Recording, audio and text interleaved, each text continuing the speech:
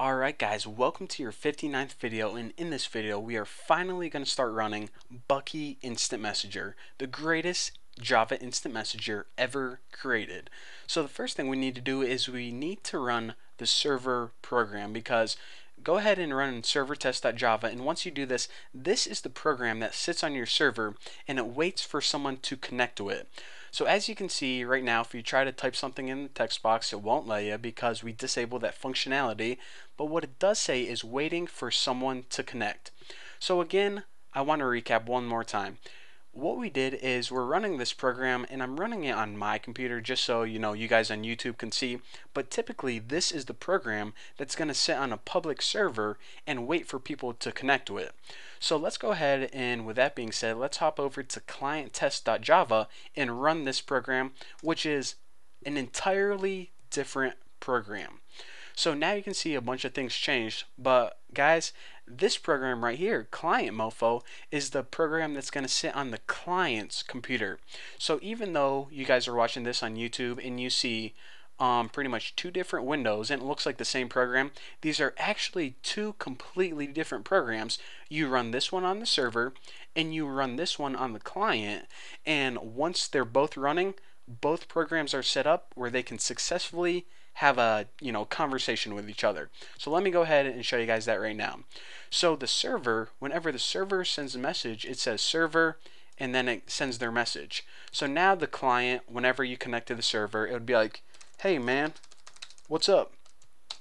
And it says client said, hey man, what's up? And now the server would be like, not much bro, you?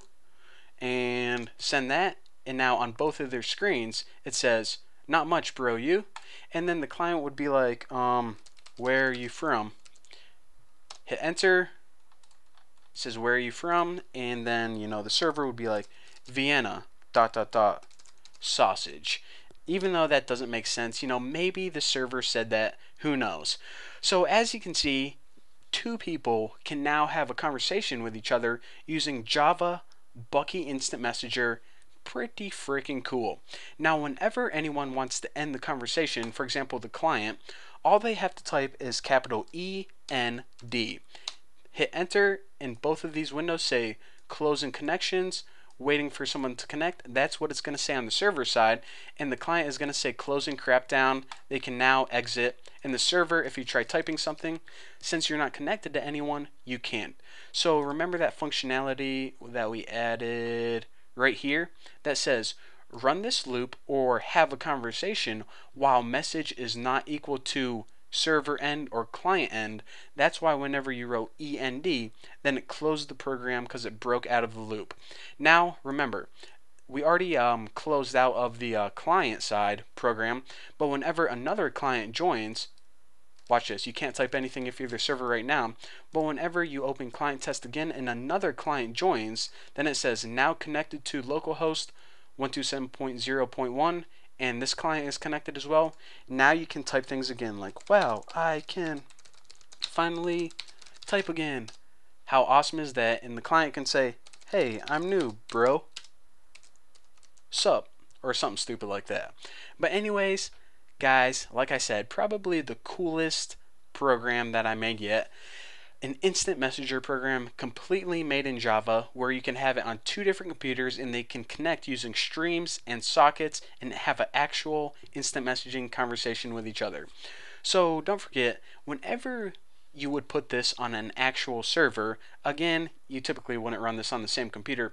This would be on either a dedicated server or a virtual private server, and you would need to take note of the IP address and the port number, so whenever you were programming the client side of this program, then you would know what to input right here, and also the port number, which goes right here.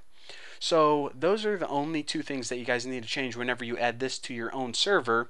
And guys, one last time, if you have any questions about anything on the Instant Messenger, or you want any of the source code for free, go to my forum, tnbforum.com, and you can ask your questions or get all the source code for free there.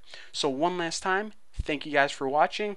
Don't forget to subscribe, and in the upcoming videos, what I'm going to be teaching you guys how to do is take this networking even further and show you guys how to develop games that you and another person that live in an entirely different state or country can play the same games together. An MMO, it's going to be awesome. So thank you guys for watching. Don't forget to subscribe, and I'll see you later.